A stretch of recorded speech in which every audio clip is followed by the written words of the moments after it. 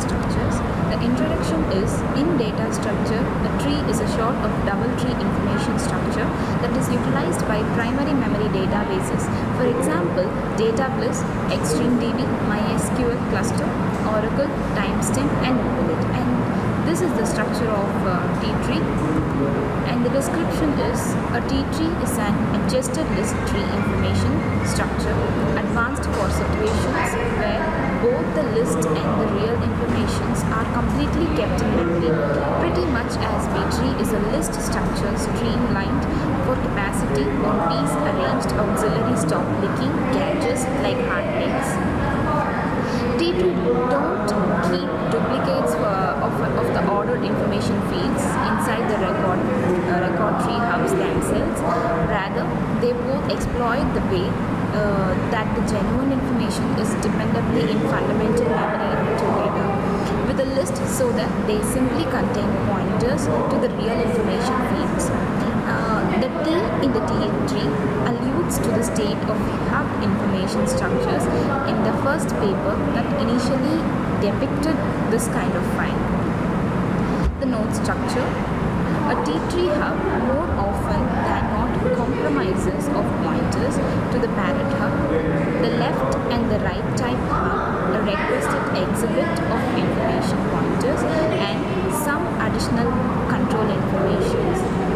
Hubs with two subtrees are called inside hubs, and the hubs without subtrees are called as leaf hubs, and the hubs with one and only subtree are named half-leaf hubs. A hub known as jumping hub for an esteem if the esteem is between the hubs present least and the greatest esteem comprehensively.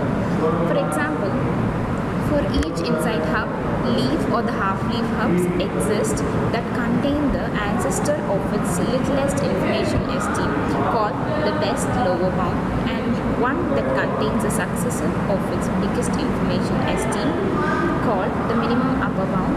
Leaf and the half-leaf hubs can contain any number of information components from one to the greatest size of the information exhibit.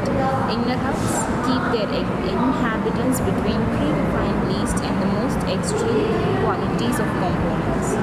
The structure of the T-tree is this, and whereas the left-hand side is the minimum value and the right-hand side is the maximum value, and this is the tree structure where this is a greater lower bound and this is the least upper bound, and finally this is the structure of the model structure of the T-tree. Now I am going to continue about the algorithm in T-tree. In T-tree we have three algorithms: searching, insertion and deletion. Now we are going to see about searching algorithm in T-tree. In searching, first seek begins at the root hub in the event that the flow hub is the bouncing hub for the pursuit esteem, then hunt its information exhibit. Seek falls flat if the esteem is not found in the information cluster. On the off chance that the pursuit esteem is not exactly the base estimation of flow hub, then proceed in inquiry in its left subtree. Look fizzles is there is no left subtree. On the off chance that the hunt esteem is more prominent than the more extreme estimation of ebb and flow hub, then proceed with inquiry in the privileged subtree. Seek falls flat is there no privileged subtree. In insertion, hunt down a jumping hub for a new esteem on the off chance that such a hub exists then. Check whether there is a still space in its information cluster. If so, then invert the new esteem and wrap up. On the off chance that there is no space is accessible, then expel the base system from the hub information, exhibit and invert the new system. Presently continue to the hub holding the best lower designated for a hub, then the new esteem was inverted too. On the off chance that the expel least esteem still fits, there is then include and its new most extreme estimation of a hub, else make another privileged subnode for this hub. On the off chance that no bouncing hub was discovered, then invert the esteem into the last hub. Look off the chance and despite everything it fits in it.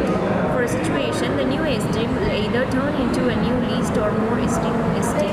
In the event that the esteem does not fit any longer, then make another left or right subtree. And then we are going to see about deletion algorithm in T-tree. Search for bouncing node of a value to be deleted. If no bouncing node is found, then finish. If the bouncing node does not contain the value, then finish. Delete the value from the node data array. Now we have to distinguish by the node type.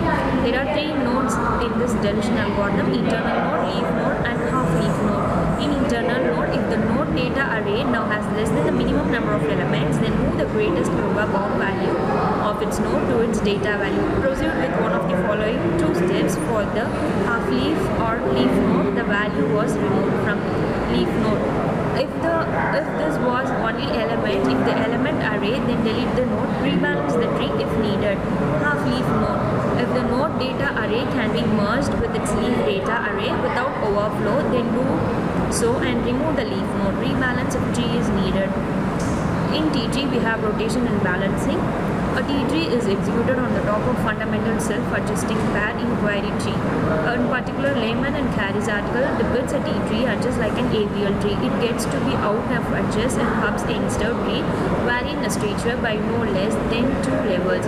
This can happen after an addition or cancellation of an hub.